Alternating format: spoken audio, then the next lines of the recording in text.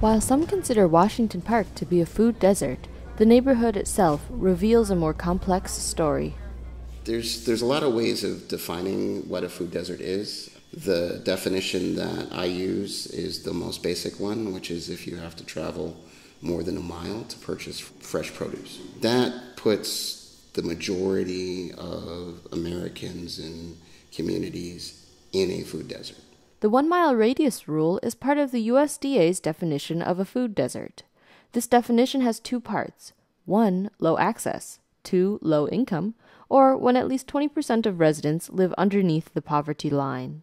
While Washington Park has a whopping 55% poverty rate, the neighborhood has a Pick and Save grocery at its northeast corner within a mile of its residents. However, access still seems to be a concern. It doesn't affect us personally because I have a car and I can get to where I need to go, but a lot of people in this neighborhood do not, and it's a real negative thing. What options actually exist in the Washington Park neighborhood?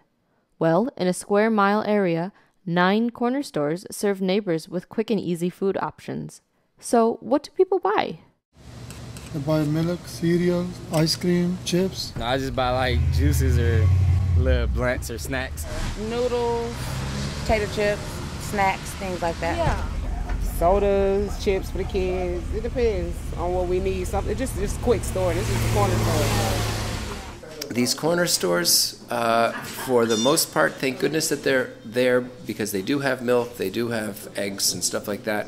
However, there is no reason why a dozen eggs should be $3. A less costly option, Pick and Save, on 35th and Meineke, is a staple in the neighborhood. Pick and Save is a pretty good store. They have everything. Could you give me a few examples of things you always buy? Or? Well, a lot of times, for sure, the meat. Just the basic general groceries. Food like steak, chicken, ground beef, then mashed potatoes, just general food. I live on 42nd and Garfield, and that's where I buy my food at here. I mean, my dry goods, canned goods, and that's it. Well, right now we finna buy the chicken. So we're going to buy chicken and some sides at the hot bar. I mean, normally I try to eat healthy, but I would normally get the rotisserie chicken. Since we're together, we're gonna get the fried chicken. But normally I try to eat healthy. We buy pork, we buy beef, and that's about the only thing they buy in the neighborhood here. Mm-hmm. We don't got the the big salad bars like in Wauwatosa and everything like that. So you buy what you can get in the neighborhood.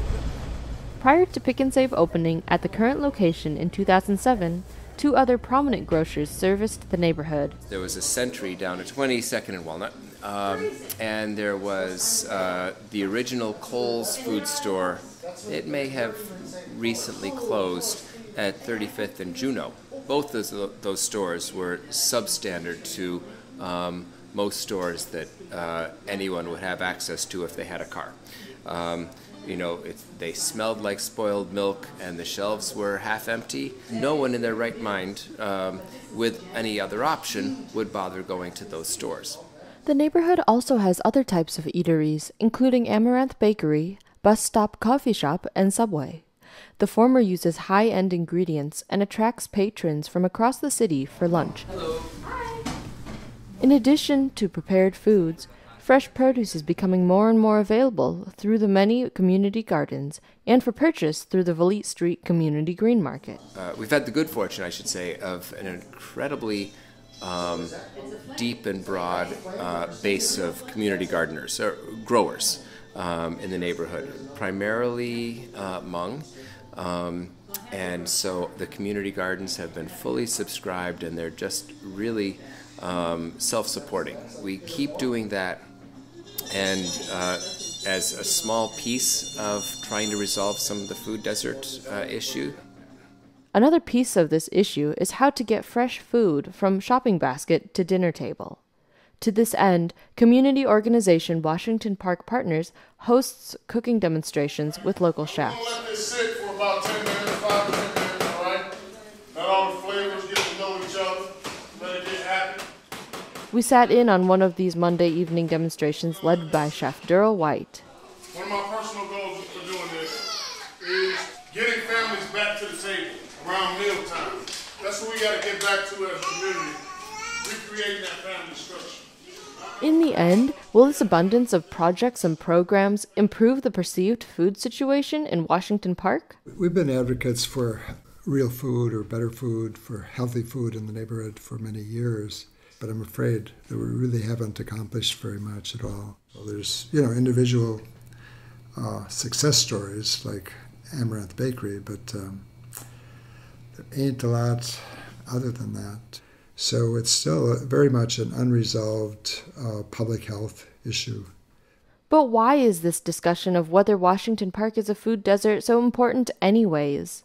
They say that what we eat influences our daily lives in many ways, that food choices affect our concentration, mental and physical health, sense of well-being, and alertness. Our connection to food is so intimate. Are advocates trying to save Washington Park neighbors from walking tacos and junk food? Or are they trying to preserve some basic human right to good food? As we know already, the answers are never so straightforward. I got the oil in there. Right away, I want to put my curry paste. All right? Not curry powder, this is curry paste. Yeah? You guys want to smell ginger?